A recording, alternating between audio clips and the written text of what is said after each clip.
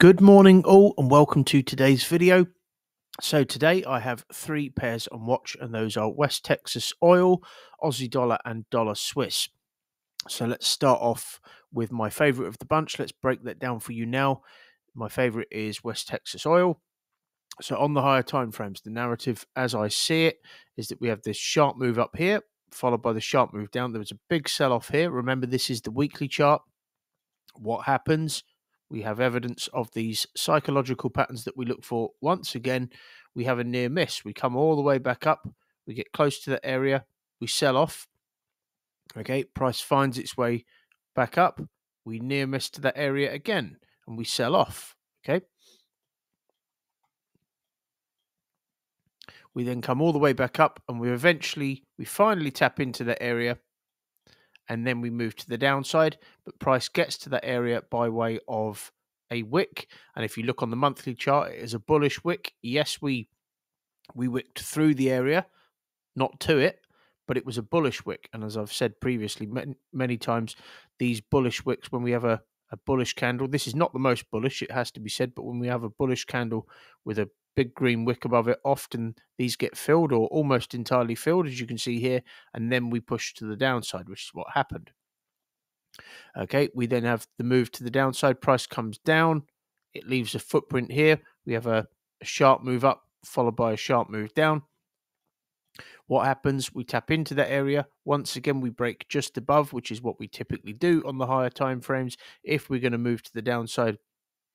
And then we see that impulse correction continuation, which we typically see if we are going to move to the downside. Okay, we have, if we just zoom back out, we have a near miss here to here. You could have it to this wick. I've just cut through that. I typically just cut through the wicks, especially if they are just wicks on multiple time frames. So if you see a low or a high and it's a wick on multiple time frames, then that was likely just volatility caused by, no doubt, caused by news. So I've just cut through that wick. But even if you didn't, we have a near miss here to this area here. Okay, so when price gets close and it doesn't quite tap into it, if we tap into an area such as this, then it's likely that we will push to the downside to take out the low, which we near missed to. Okay, so that is a positive confluence factor, and you can see before I even drill down, given that are we looking to get short on this pair today, you can see a near miss to here, a near miss to here, and a near miss to here. So when we see that, these remain high areas of value for sellers to be getting out of their positions, okay? And it is more likely that price will gravitate back towards these areas.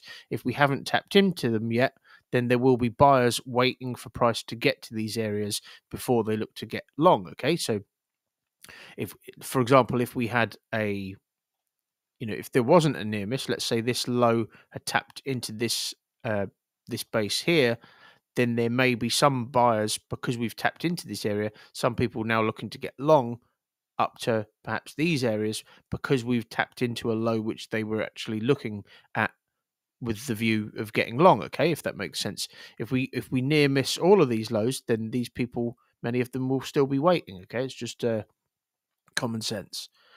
So as I drill down, you can see we have, what do we have here? We have prices moved up in a non-progressive way, okay? So the thing that I see here is that we've moved up correctively. As I've said previously, those of us who trade the Falcon strategy, of which I am a member, and if you don't know what that is and you're watching on TradingView, then if you head to my YouTube channel, you can find a link to that on my YouTube channel profile. And if you are on YouTube, then just do that, what I've just suggested.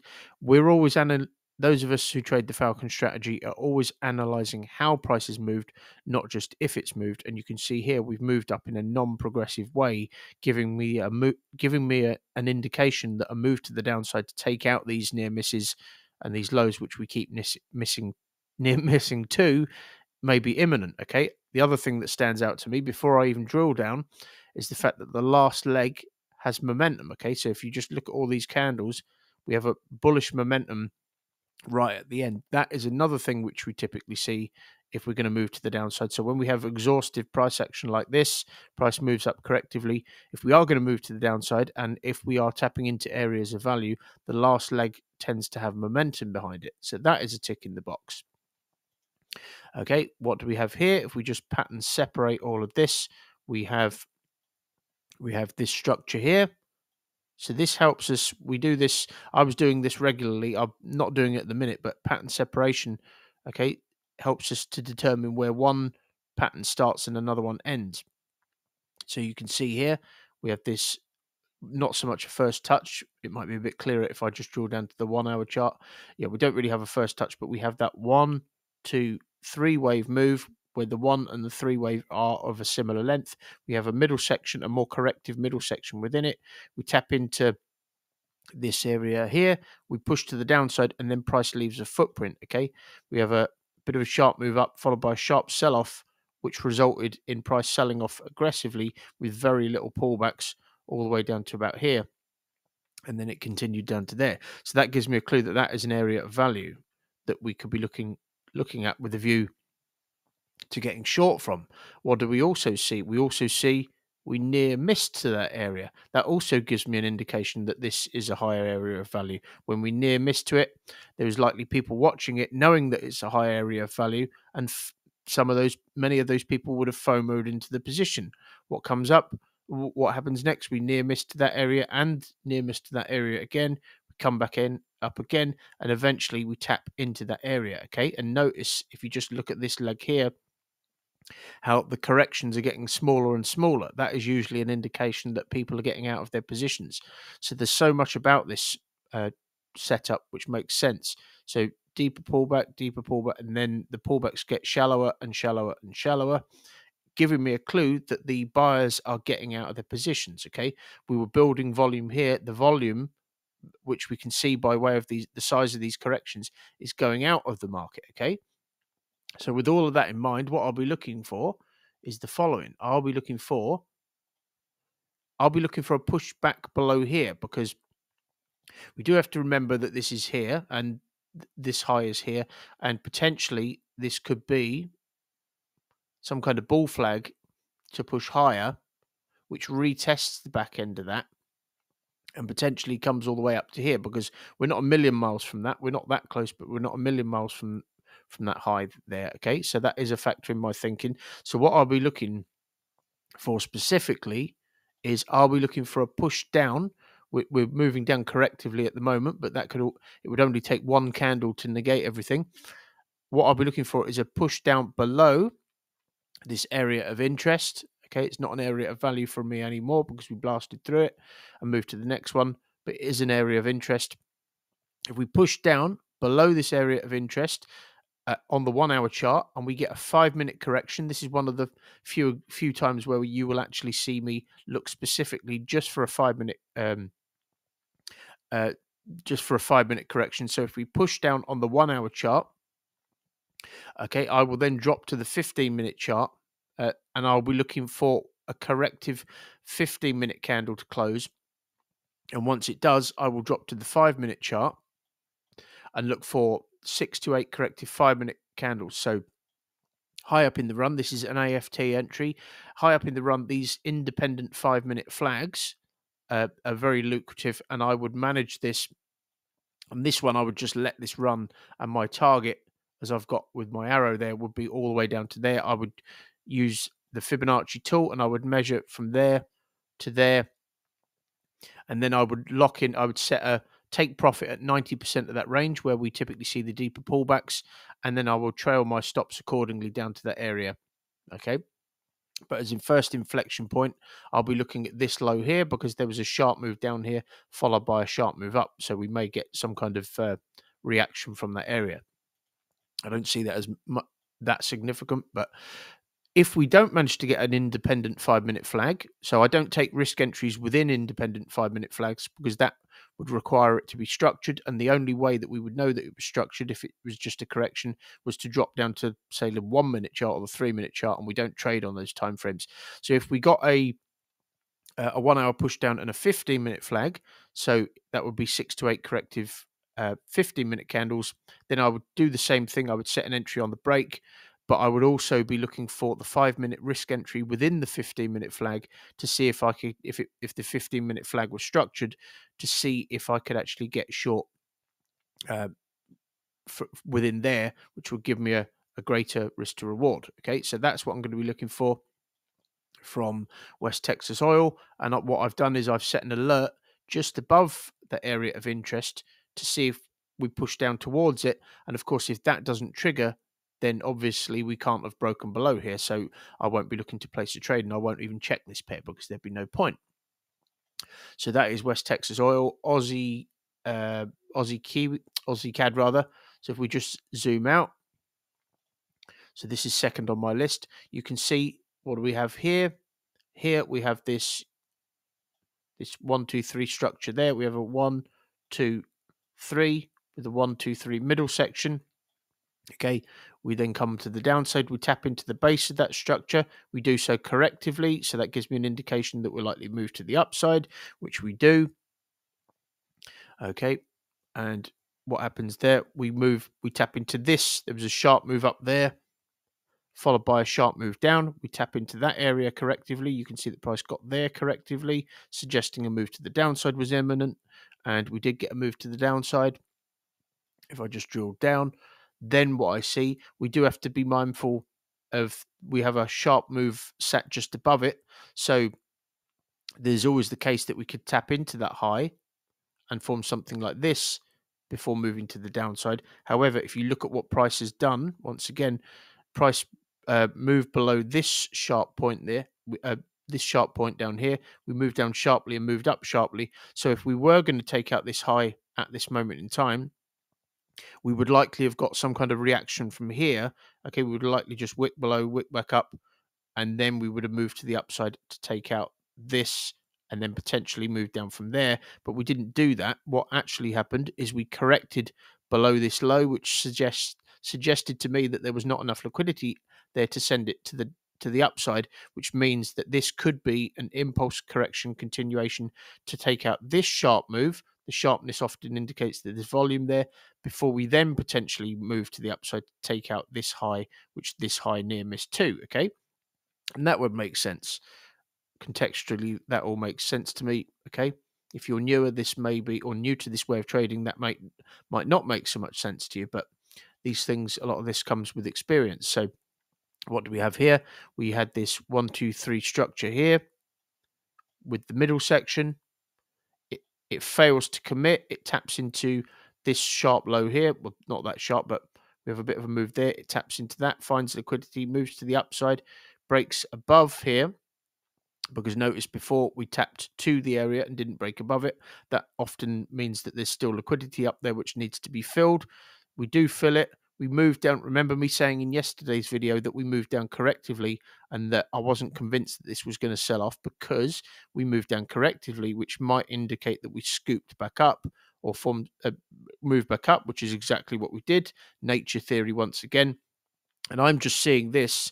When you see this at the end of a structure, when you see just a scoop and then a drop, that's usually just more orders being placed in this area, okay, which indicate that this is a high area of value, which is why more orders came in, scoop back up to take more orders came in, and then we dropped.